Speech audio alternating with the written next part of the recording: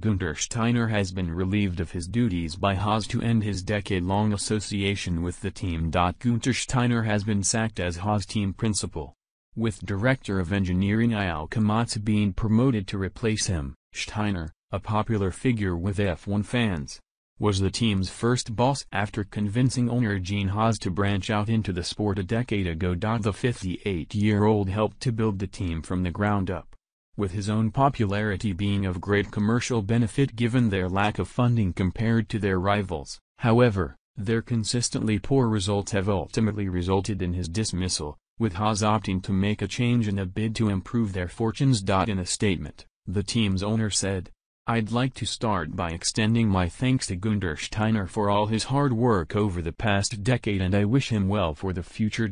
Moving forward as an organization, it was clear we need to improve our on-track performances. In appointing Ayao Komatsu as team principal, we fundamentally have engineering at the heart of our management.